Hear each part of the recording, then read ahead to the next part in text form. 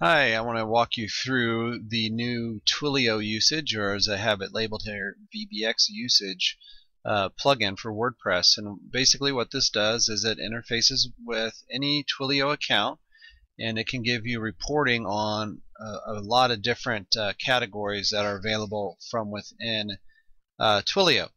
So this is a standalone plugin. It's not dependent upon any other plugin.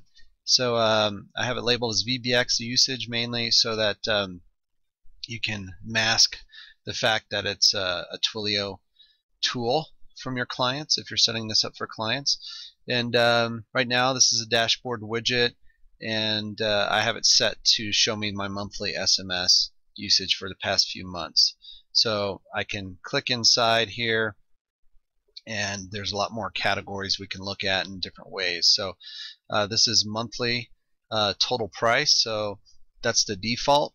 Unless you are setting this up for a client, then they can't see any pricing information. But so when you're logged in, you can see how much have you spent each month so far, and or there's a bunch of different categories here. A lot of them you don't need, but let's say you just want to look at your SMS usage for the month or on a monthly basis. Click that, and you'll see your SMS information by the month. And this is, of course, in dollars right here. But if you want to look at how many messages you're actually sending, you can just switch that to counts, and then it'll show you I've sent 237 SMS messages.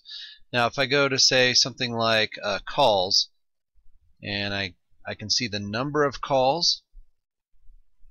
So in July, 838 phone calls in and out.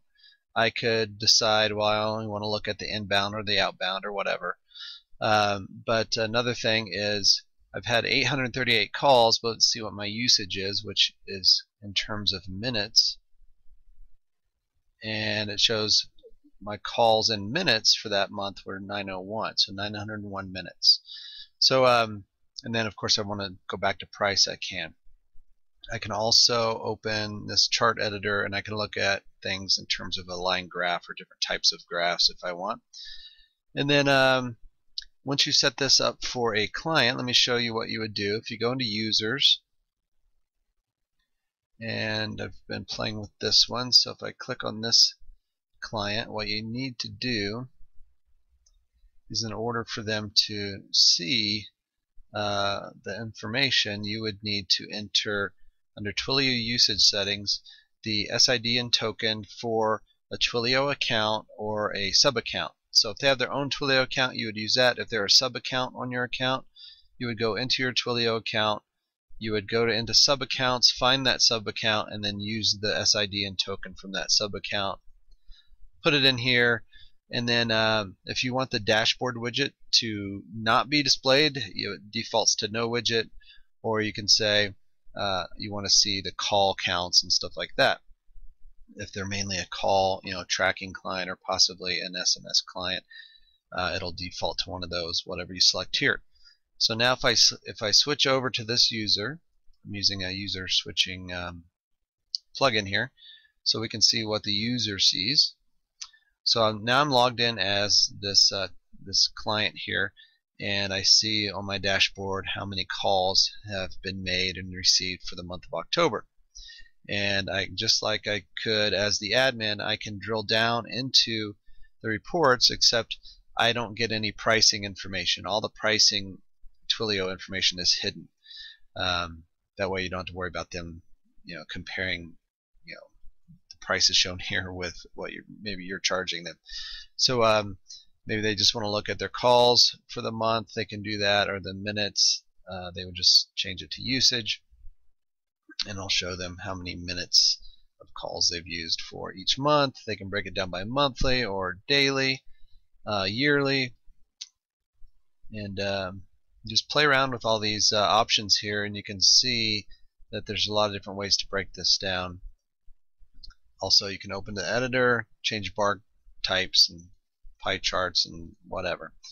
And that's it. So again, once you've installed this, you can set it up for the various users on your WordPress site, and it just gives them another way to look at their Twilio or their VBX usage on a regular basis.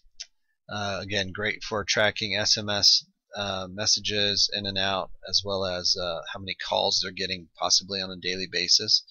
So let's go ahead and switch back to admin real quick, and I'll show you just as an example. If you have a client that that is mainly a call tracking client, what you can do is edit them, and what I would do is set them up for their dashboard widget. There we go. And maybe we want to see the inbound calls, and you know, that's what you would set it on, so they'd see their inbound calls for the month, and to give them an accurate picture what's happening. So, and of course they can drill down and see more. Okay, so that covers it, and I hope you like it. Thanks.